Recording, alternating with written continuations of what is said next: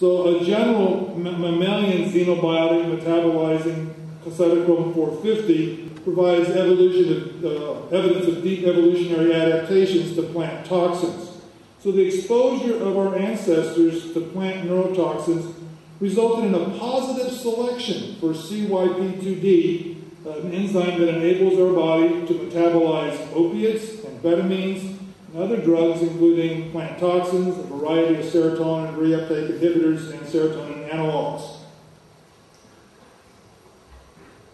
So there are significant human-chimpanzee divergences in serotonergic binding. A wide range of evidence indicates that the role of serotonin in the support of higher cognitive functions was modified in the course of human evolution.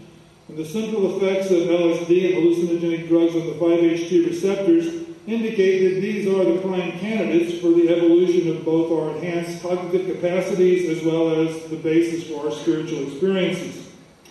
There's a significant phylogenetic variation between humans and chimps that have substantial functional implications for cognitive processing capabilities.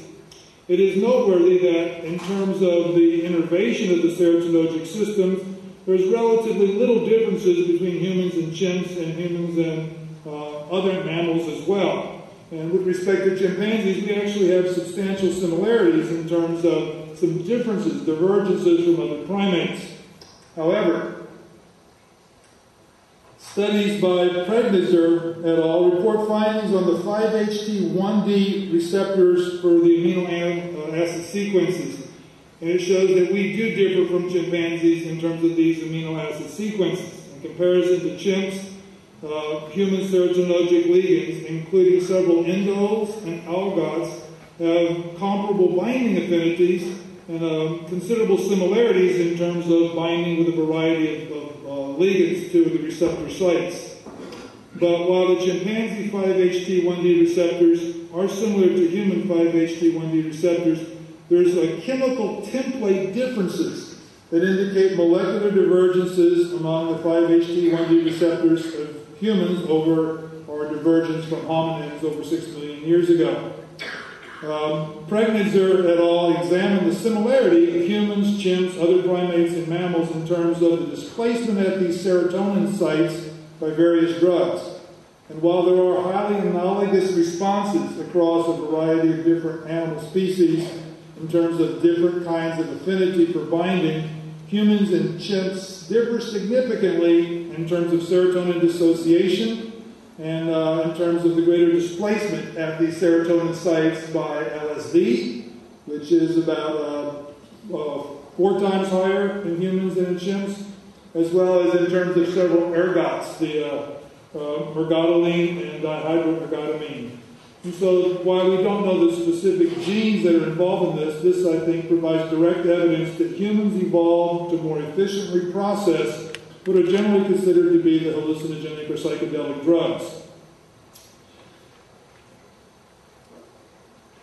So, in the process of human divergence from the hominin ancestors to chimpanzees, there was also accelerated selection for a variety of polypeptide precursors and genes involved in opioid regulation. While we don't normally think of the opioids in terms of being visionary drugs, they do induce many of the same kinds of visionary experiences as do the psychedelics, although they have other side effects. Studies by Wang et al. Suggest that there's a uniquely human pituitary cyclase activating polypeptide precursor, PACAP, that emerged in the human lineage since our separation from our common ancestors with chimpanzees. And the significance of this PACAP has to do with its role in terms of both a neurohormone and a neurotransmitter, and there's evidence that there was rapid selection for the human PACAP across a variety of suites in terms of genetic evolution in the human line. So this once again points to other specific genetic factors that promoted our ability to use drugs in a way that enhances our well-being. So the natural selection for human prenorphin is indicated in other studies. There's significant precursor molecules that are involved in it as well. So the human evolution involved natural selection for genetic modifications that enhance the inducibility of endogenous opioid precursors. And and contributed to human evolution since these substances play a central role in perception, emotion, and learning.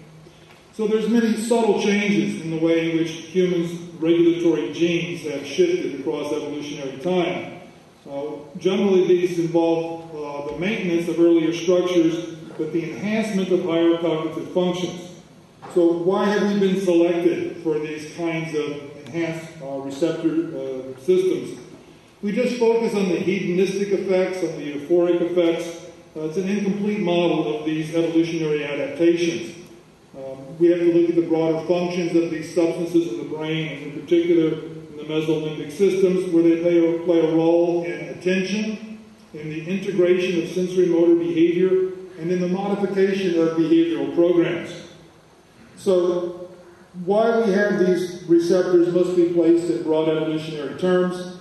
The first part of this paper is really looked at the opioid receptors, and in my longer paper later this morning, I'll look more at the serotonergic system and also examine some of the ways in which these receptors play a significant role in our ability to deal with a variety of stresses and strains. And I'll look at the ultimate mechanisms for these selections in terms of the ways in which these substances have enhanced our ability to not only integrate information, but lead to the development of an ability to view the world in a substantially different way. So I'll link these enhanced receptor systems to the psilocybin mushrooms in the environment, to the production of a neural theology that provided the basis for a shamanic worldview, and then look at how shamanism played a key role in the evolution of human consciousness in consort with the effects of the psychedelic drugs. Thank you.